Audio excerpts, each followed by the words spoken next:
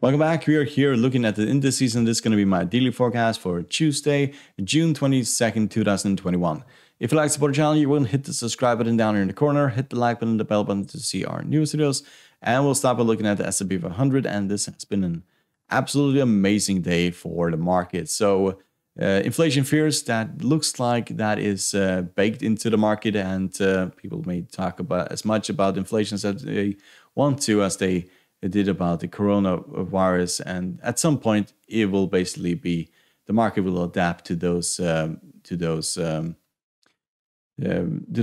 negative news, and then will basically become immune to it, and it kind of looks like it has brushed off that inflation fears. So we are above the middle of the Bollinger Band. We're trading at 4,227. Technical indicators are still fairly bearish after these massive sell-offs here, but they are turning around and becoming bullish. At this point, it looks like 4,400 is going to be the target. If we were to pull back from here, then we have 4,150, give or take, 50 moving average and the 20 exponential that have all offered support. Break below here, then we were looking at a move towards the 4,000. But this is a very encouraging candlestick indeed. So let's look at the Dow Jones. Yes, Dow Jones has also rallied significantly. There is probably going to be a continuation of this rally up towards the 50 moving average. The question is whether or not we manage to break above the 50 moving average at 34,200, give or take. Technical indicators are still bearish, but they are turning around. Stochastic is very bullish, and so is RSI, while the other ones are slowly turning around. So this was in a massive sell-off. You saw it in the 4-hour chart, for example. It was significantly oversold. I think we were down at 17, around 16, 17 when we were at the bottom here.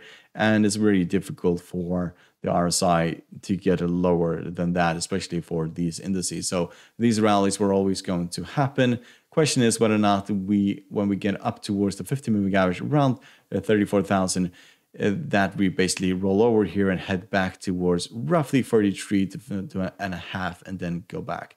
So Fibonacci retracements for this are roughly here. You can see that we get towards the 50 and 61 around this area here, and usually it goes like that and then continues higher. It's a V-shaped recovery. Usually does not happen in these moves. There will be a pullback, and the question is whether or not that pullback will be around the 50 moving average here in the 4-hour chart. So if we look at this, then if we were to break below these previous lows here, then we are looking at 32,000 and probably 200 moving average. But this is a very nice move today, and very encouraging, as it also took out the highs of Friday's session. So let's look at the Nasdaq. So Nasdaq has also rallied, trading at 14,143, and it's getting very close to the top of the Bollinger Band. So we could continue to rally, but we'll probably run into resistance. I was expecting this to fall towards the middle of the Bollinger Band before going higher, and that would be a much better entry. But still, we're in a really nice upward channel here, and the moves towards the middle of the Bollinger Band will most likely be highly bought into. If you look at technical indicators, they are all very bullish at this point, getting close to the top of the Bollinger Band and also getting close to overbought conditions. So yes, pullbacks is basically where people will mostly buy in at the 20 and especially at the 50 moving average. Target here will most likely be 15,000 in the long run. So let's look at the German DAX. So German DAX fell below the 50 moving average and then absolutely crushed it today. We are about more than 1% above the middle of the Bollinger Band, and it looks like we're going to test the very highs here of roughly 16,000.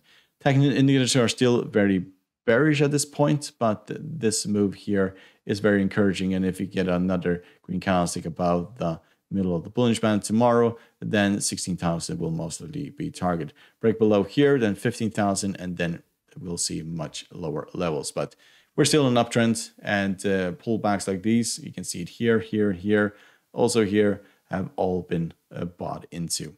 So let's look at UK 100. So UK 100, also a very impressive move today. We are just struggling here at the 20 exponential, but we are ending at the top of the range, which is a fairly bullish signal. Technical indicators are very bearish at this point. So if we were to